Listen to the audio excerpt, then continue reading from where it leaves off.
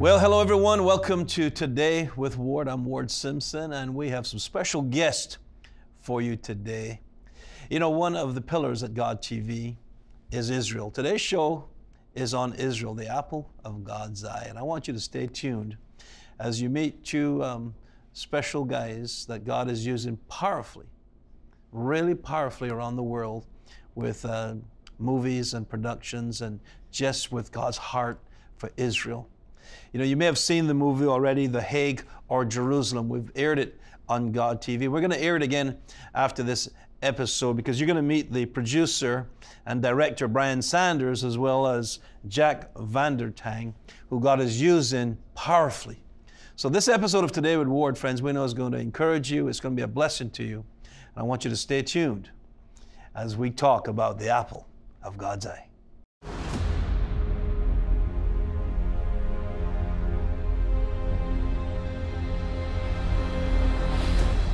God TV is passionate about the land of Israel, standing in covenant with her for the last 25 years. We support the Holy Land in many ways. We program broadcasts from and about Israel, including Bless Israel. We're a voice for Israel, a blessing to Israel. You, me, all of us, we're media missionaries that take this gospel to the ends of the earth. Encounter Israel from the International Christian Embassy, Jerusalem. Out of Zion with Ron Cantor. We bless you here from Zion. We bless you from the land of Israel.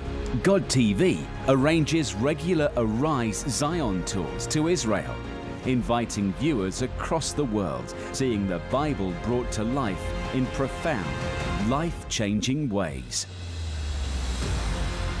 When people come to Israel, the thing that they say most often is, I can't believe how much this trip changed my life.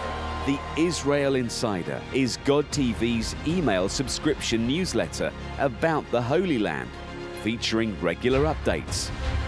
Roots and Reflections with Barry Segal. Jewish Voice with Rabbi Jonathan Bernis. God's plan of redemption was to and through a people that are known today as the Jewish people. Discovering the Jewish Jesus with Messianic Rabbi Schneider. No one could deny the experience they were having as the God of Israel was pouring forth His Spirit in the land of Israel that spread to the entire world. Jerusalem Dateline. Love Israel with Dr. Baruch Korman. We also broadcast documentaries and films concerning Israel, as well as live prayer events, including the annual Day of Prayer for the Peace of Jerusalem. We are coming live to you from Jerusalem, 30 different nations together. Glad that you are here. And the Feast of Tabernacles Conference. At God TV, we are called to be Israel's friend, defender, advocate, and watchman on her walls. Israel, the apple of God's eye. We watch a lot. How much of it is connecting us with God? Fresh revelation. Prophetic gets connected to the apostolic. It's mobilized. Old favorites. Christ belongs to all people. Front row seats to live events at the click of a button. You don't have to feel guilty binge watching when it's helping you to overcome. Praise God. You are the reason that we do what we do. Online and offline. Download and get connected to God-focused content. The God TV app. Available on Android, iOS, Roku, and Apple TV.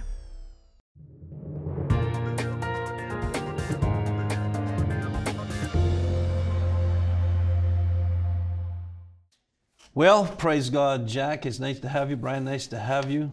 My goodness, you guys are doing an amazing work. Thank you for what you're doing for the kingdom. Thank you for what you're doing for Israel. It's our pleasure. You know, Israel is a pillar of God TV.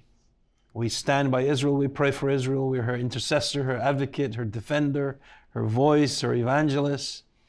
And so Israel is very, very close to our hearts here at God TV and with our viewers all around the world. Amen. They love Israel. We thank God for their love for Israel.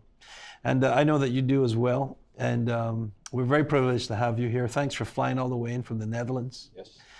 We have an office in Norway. We have one in Germany. We have one in England. and other offices around the world. But I have many friends in the Netherlands, and I know that you, the movie that you made, you know, it was The Hague or Jerusalem.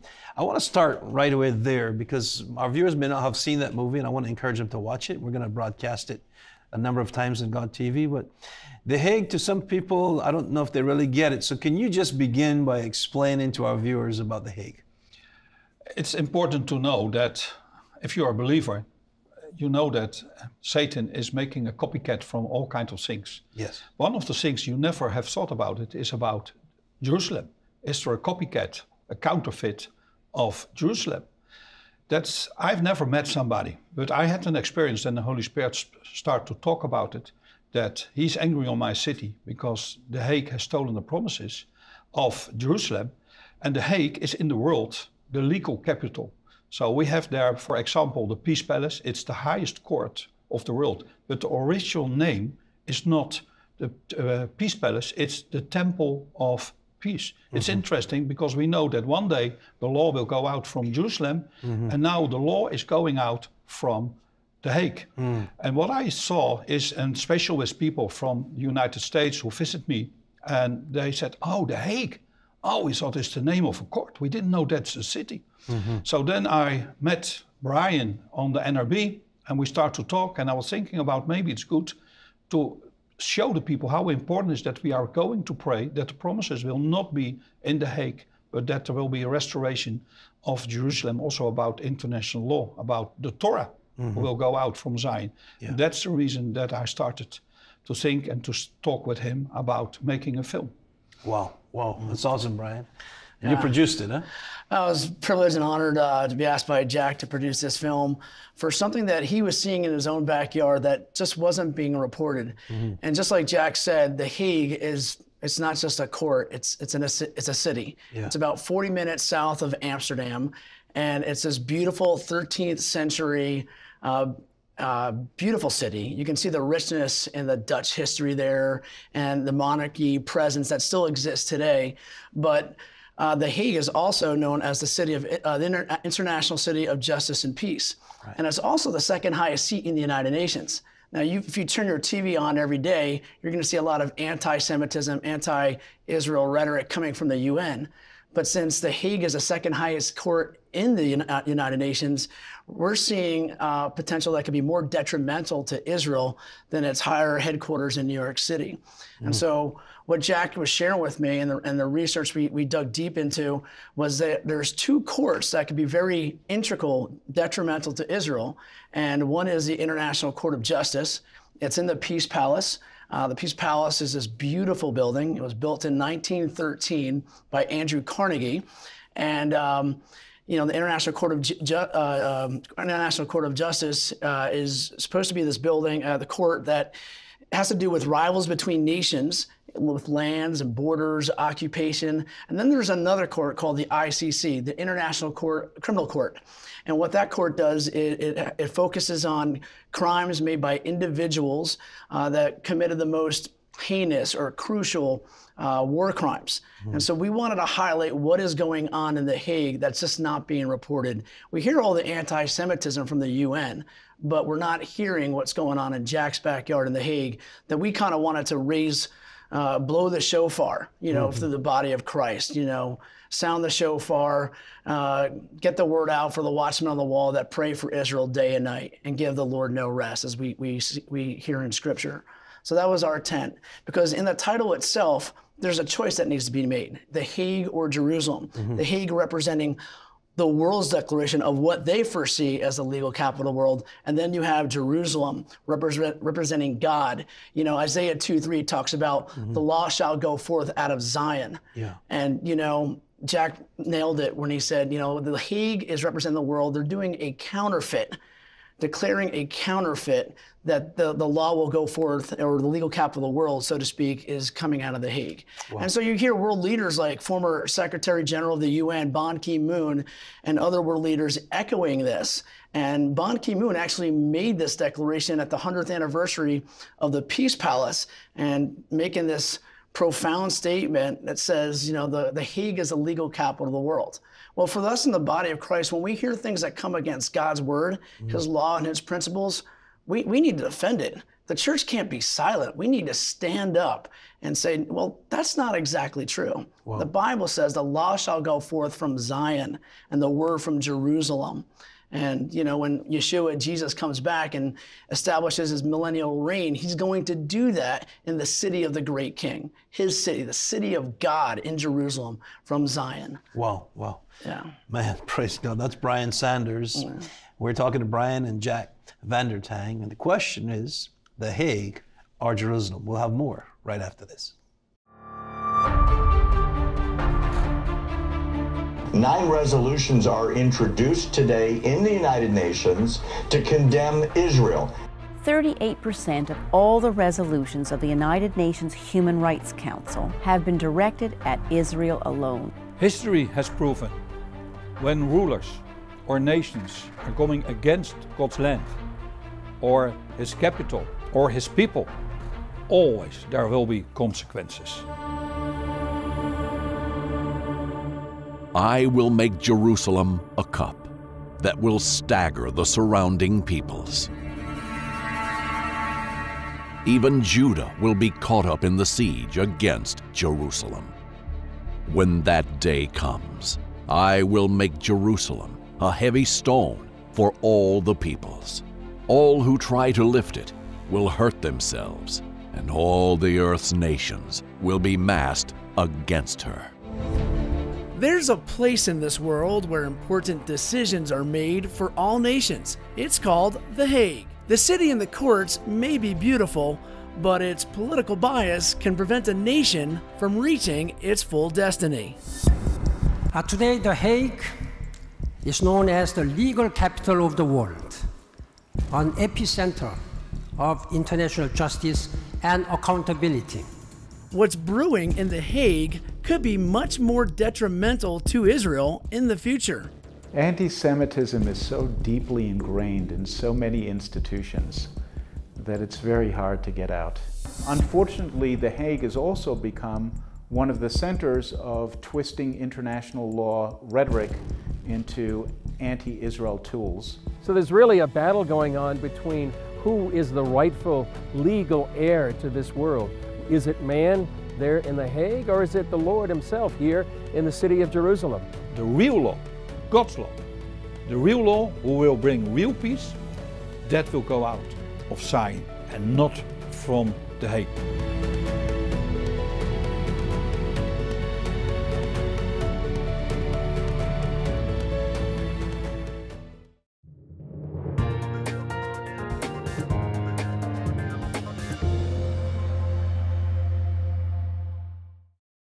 Well, Jack, you know, like I said earlier, Israel is a pillar of God TV, and we want our viewers to be educated. We want them to understand what is going on around the world, especially with the anti-Semitism, the hatred towards the Jewish people. But even, as you said earlier in the show, there's a counterfeit. The Hague has become a counterfeit for God's plan for Jerusalem. But give our viewers an example of some of the cases that are taken to this court. One of the things is that the PA, the Palestinian Authority, that it's not official state, is recognized in a way by the Peace Palace to receive there a case against this America, that they have illegally moved their embassy to Jerusalem, and they want to bring that in the case, and they say that's not illegal, that's not legal, it's illegal, they have to move back the embassy. That's the thing what's going on. Another thing is that in the ICC, that's about people, there is really a problem that anti-Semitism is very high in the top. So now they are trying to bring soldiers who have fought for Israel in Gaza or in Lebanon or on the West Bank, the so-called West Bank, to bring there on court and to... make them testify? Yeah, but also to arrest them. Oh, and the problem is also that Israel is not official recognizing the ICC. But the problem is, imagine that you are the general and you have to be there and you're traveling in a nation what is recognizing ICC. They can arrest you on the airport and they can bring you to The Hague. So that means that this case is really, and that's now a hot topic in Israel, and it will be a hot topic for a long time. I want to make sure our viewers really got that. I want to make sure what Jack just said you really understood. This is political. He's saying that the Palestinian Authority are bringing a case in The Hague against America for moving their embassy. He's also saying that they want to arrest, they want to bring charges against the Israeli soldiers, for example.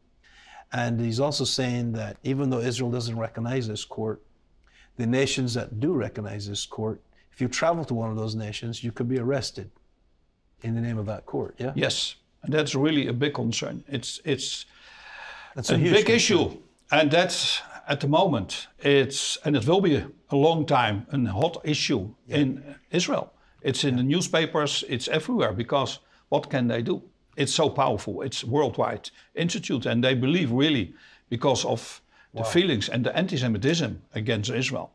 And I was there, I was the only one who was there with somebody from Israel who brought a case against Mahmoud Abbas about all of the things that he have done.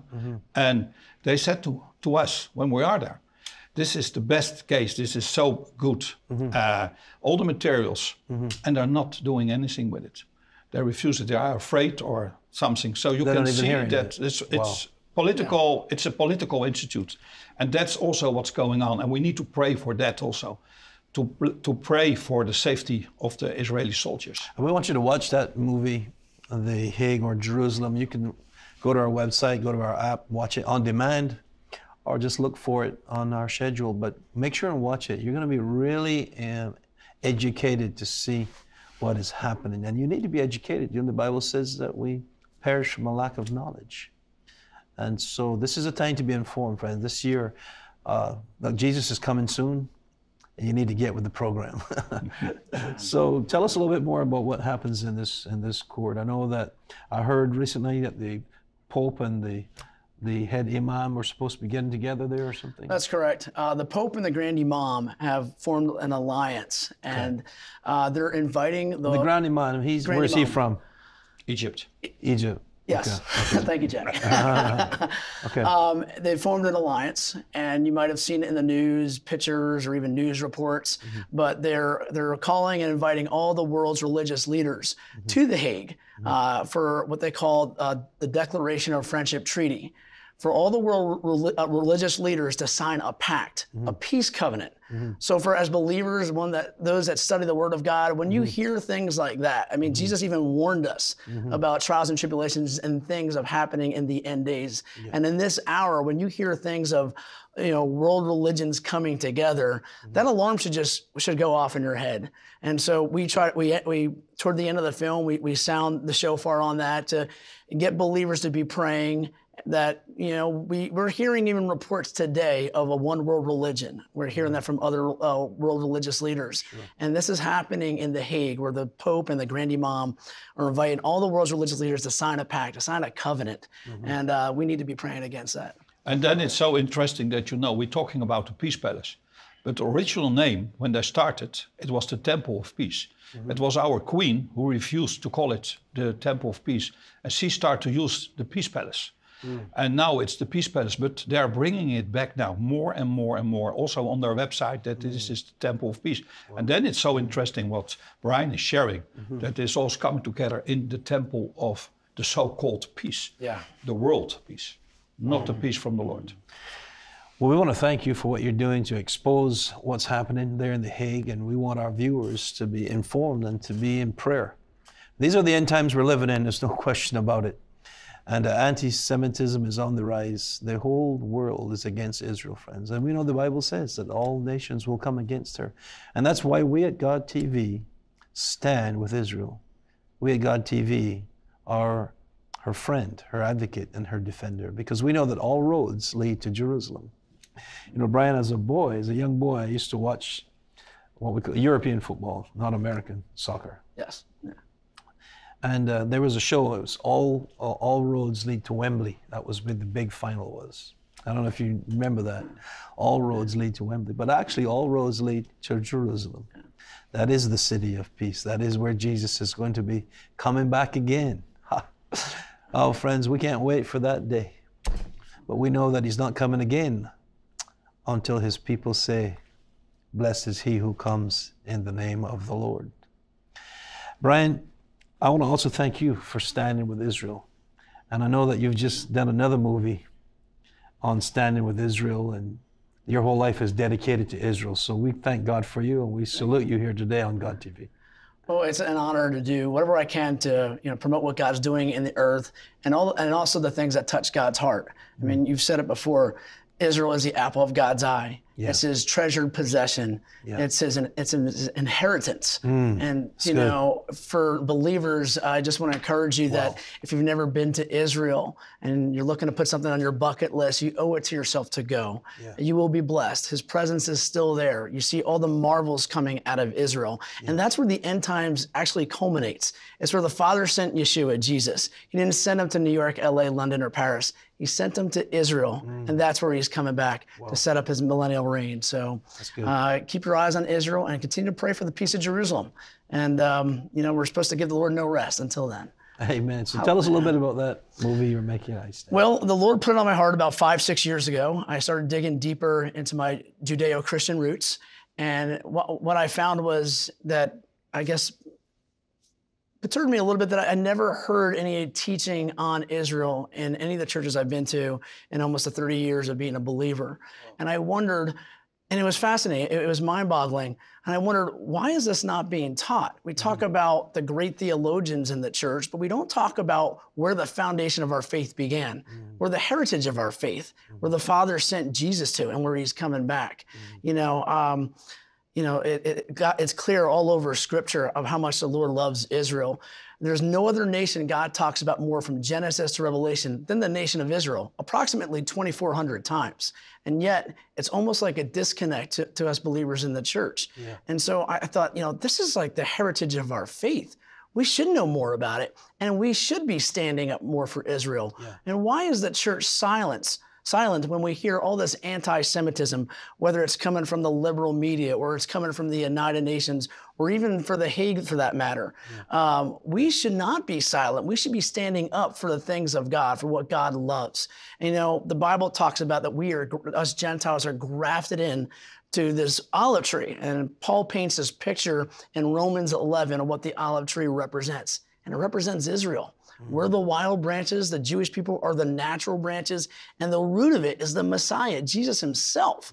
So, I mean, when you hear things like that, and you hear, you know, teachings on the one new man that Paul talks about in Ephesians 2:15, where Jew and Gentile are coming together, I mean, I think that should get the church excited. For the evangelical church that prays for the next great awakening, the next great revival, just like God TV here stands and looks forward and prays for that next revival to come. Wouldn't you want to be praying for the souls in Jerusalem, the souls in Israel, and praying for the peace of Jerusalem? Because Romans 1:16 is pretty clear. Paul talks about, he says, "For I am not ashamed of the gospel, for it is the power of God unto salvation." And a lot of times we just stop right there. But there's more to it. And it says to the Jew first, and then to the Greek. And in some versions it says to the Gentiles. Wait a second here. So there's more than just God's end time plan for the church. Preaching good, Jack. Yes. It just gets me excited because we look forward to his return. We look forward to being with him.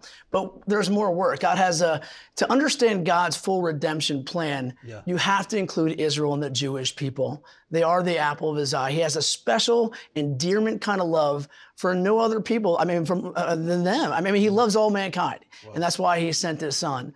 But he has you know, he's not a respecter of persons. I get this all the time. Say, Brian, you're doing this film, but God doesn't love the Jewish people in the nation of Israel more than he loves the United States or London or the Christians or the Buddhists. Didn't he come for all of them?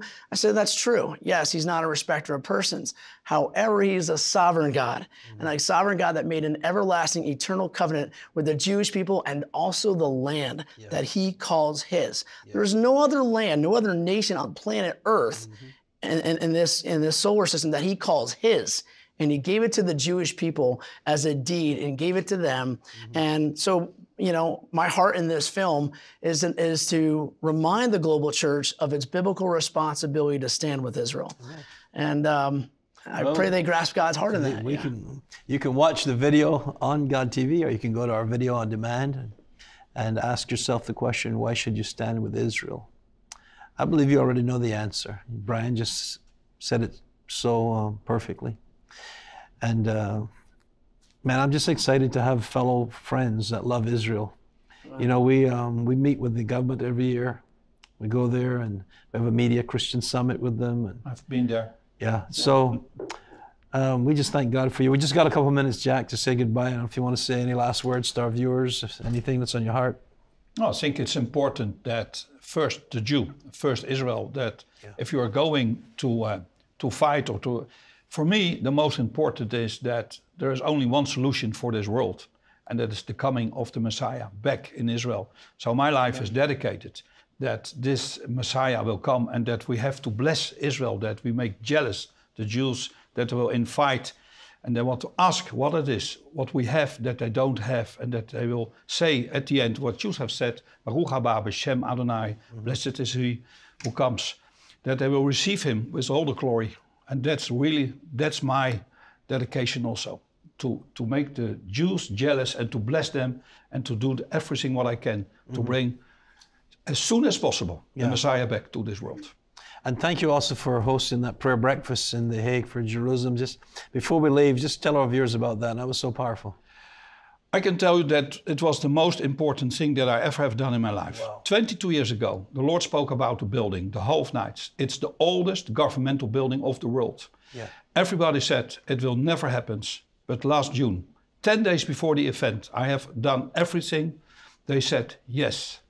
And we have done there an event, and the government of the Netherlands have said sorry for what happens in the Second World War. And it was amazing what happens. And we visited the Peace Palace. Wow. It was, I think, what I heard from the Jews, the Jewish community said this was the most important event ever for us. Wow, praise God, man. But my hair is more gray than before. I can imagine, I can imagine. Well, keep up the good work. I want to encourage everyone to watch the video, the movie, The Hague or Jerusalem. Also, I Stand with Israel. Brian, 30 seconds, final thoughts. You know, the Lord talks about in his word about Genesis 12:3, when you bless Israel, you will be blessed. Yes. And whoever curses Israel, you will be cursed. Yeah. And through you, all the nations will be blessed. Yeah. So there's a promise in there, and you have a choice. And right now, the church is kind of riding the fence. If you say you love God and you love his word, you'll love everything that he stands for. Amen. And it's clear in scripture how much he loves the Jewish people and the nation of Israel. And so when you do that, you're actually blessing the Jewish people and the nation of Israel. Wow. And it's a promise God is faithful to keep. Amen. Amen. You know, we don't want you just to offer lip service to say that you bless Israel. And every year we have a campaign on blessing Israel. It can become just lip service, but I want your heart to be for Israel, to be for God, the apple of his eye. Listen, I want to thank you guys for being here. Thanks for traveling all the way from the Netherlands to be with us today. And thank you for joining. So until next week, don't forget, tell somebody about Jesus. God bless you. Thank you for watching Today with Ward. Please join us again next time. In the meantime, we'd love to hear from you. Please email today@god.tv. Also, please consider becoming a God TV partner. For more information, visit god.tv.